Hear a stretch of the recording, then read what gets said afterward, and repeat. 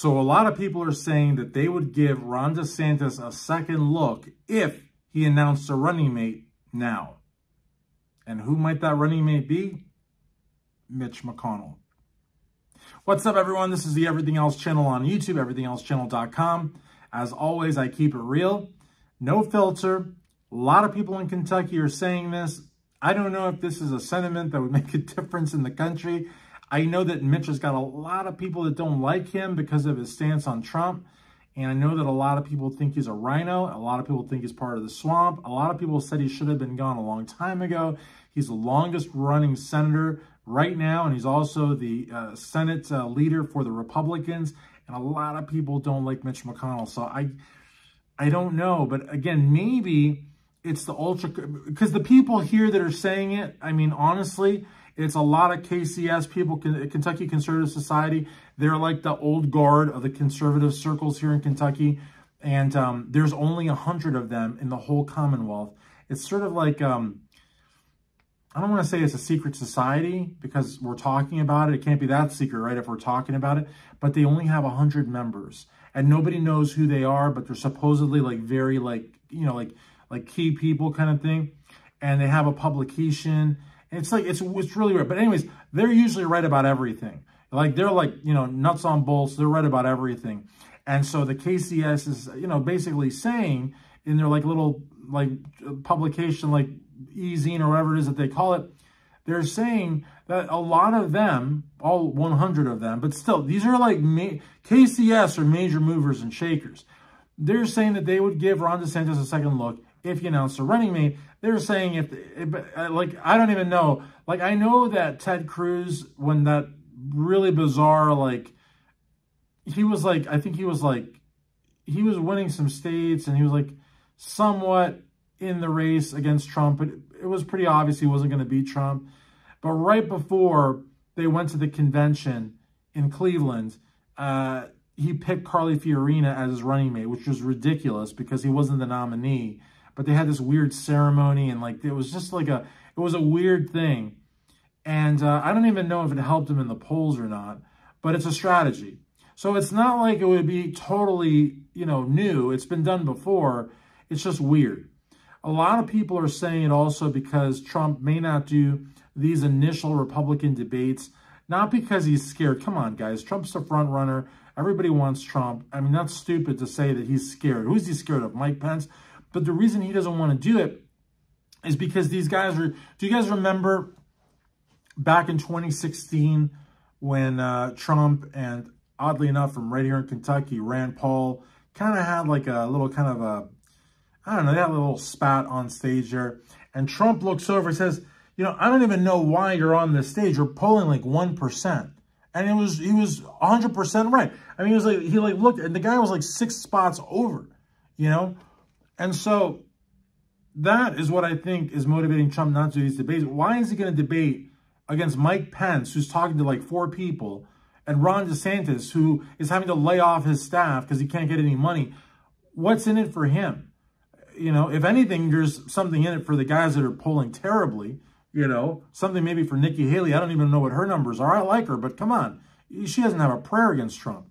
So I understand. So I think that's why a lot of these KCS, like, you know, old school conservatives are saying that if Ron DeSantis announced a running mate right now, like sort of right before these debates, that maybe that would pressure Trump into debating. Maybe it would get them some money. Maybe it would get them some higher poll numbers. I don't know. But I don't think that, again, and I'm not a conservative. I'm not a Democrat, a liberal. I'm not an anything. I'm an independent, which I know that a lot of people hate independents because they're like, will you guys just pick a side? I'm like, no, I'm not going to pick a side. You know, if I vote for a Democrat today and I vote for a Republican tomorrow, I vote for a libertarian, and I have voted for libertarians before, and not just like your rinky-dinky dog catcher positions, like real actual positions. I have voted libertarian and I have voted green. I don't vote on party. I vote on person. I vote on ideas and I vote on track record. So I'm not going to have some, you know, career politician bamboozle me out of my vote. It's just not going to happen.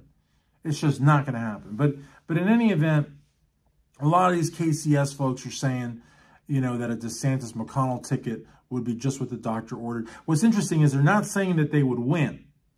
Okay, so I don't want to put KCS out there and make them look bad because, again, the secret society, it's not super secret. Obviously, we're talking about it, but I don't know who they are. It could be the guy I have coffee with for all I know. But I guess what they're trying to say is that it would raise money, it would help them with the polling numbers, and it might get Trump into the debate. Those are three things that, I mean, I don't know. Leave a comment. What do you think? But I think that if those are the goals, because the goal is not to get the GOP nomination, the goal is not to beat Trump. The goal, as I said, from what I gather from their little newsletter, is for the DeSantis ticket, which is starving for money, to get money, because they can't pay their staff. That's the thing. They don't have a staff. Really, at this point, I think they're working on a skeleton crew. So they don't have they need to pay us. First of all, they need to hire a staff. They need to pay the staff. So get money into those coffers would be the first thing. At this point, I'm going to agree with the KCS. I'm going to agree with them. At this point, anything Ron DeSantis does, anything is better than whatever he's doing, because whatever he's doing is not working. So if he announces first of all, Mitch would want to do it. I don't know if Mitch wants to do it. Why would he want to be vice president? Some maybe would argue, well, he'd become the president of the Senate. That's not really accurate. I know the vice president's the president of the Senate, and it isn't just to break the vote, to break the tie. He is actually the president of the Senate. But with the exception of breaking a tie, the president of the Senate doesn't do anything. In fact, that's why the vice president's never in the Senate chambers unless he's there to break a tie or she's there to break a tie. We haven't had a woman yet, but we will, I think. So I don't think that would be, I mean, why would he want to stop being the Senate Republican leader to then be this figurehead president of the Senate? And that's assuming that they got elected. They're not going to get elected, but what would be in it for Mitch McConnell to join a ticket with Ron DeSantis? But again, it's a KCS. These guys have never been wrong about anything. So, I mean, I don't know. But okay, but yeah, I think we can all agree, right, that it would bring some money in. I mean, I don't think I think it would bring some money in.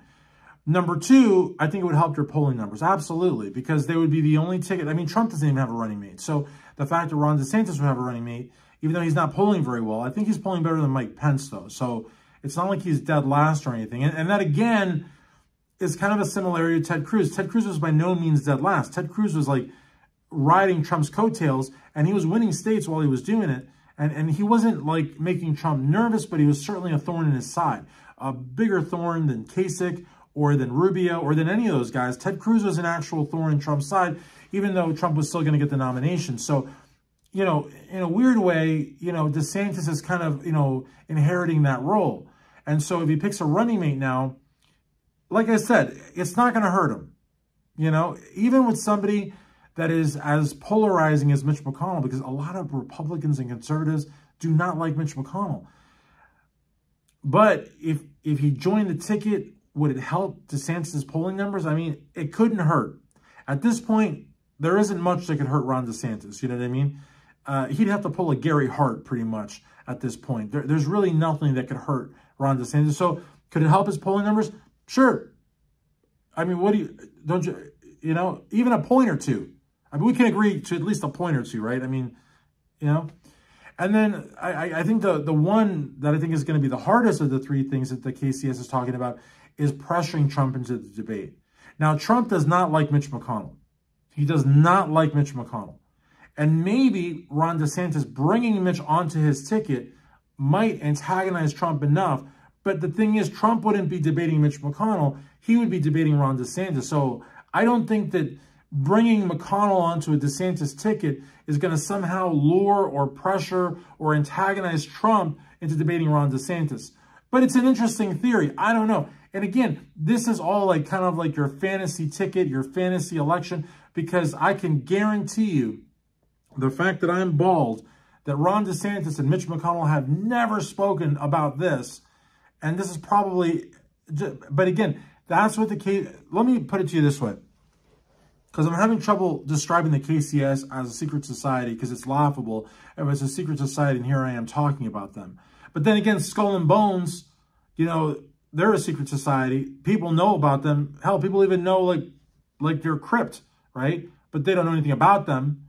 So I guess it could be a secret society. But I think KCS I think a more appropriate sort of box, right? Because we have to have a box, right? You got to be a liberal, a Democrat. Everybody's got to have a box, right? I mean, I'm being facetious. Obviously, I don't fit into a political box, but if we're going to categorize them into something, I would call them a think tank, much more so than a secret society. But whatever they are, they're very, very intelligent. They're very, very well read, and they're very, very well placed.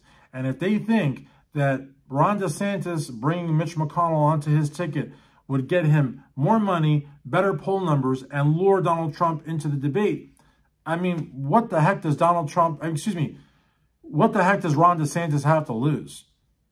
You know what I mean? At this point, Ron DeSantis is a non-factor next to Donald Trump.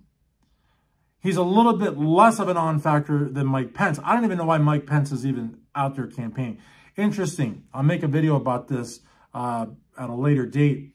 But interesting how the only people that talk to RFK Jr. is Fox. And the only people that talk to Mike Pence is CNN. So in a weird way, Mike Pence is like the spoiler candidate that the liberals are in love with. Notice I say the liberals, not liberals. I'm not a liberal. The liberals are in love with Mike Pence because they think that Mike Pence is somehow going to be able, yes, he is a Tea Party guy. Yes, he's a hardcore conservative. Yes, he's respected in social conservative circles.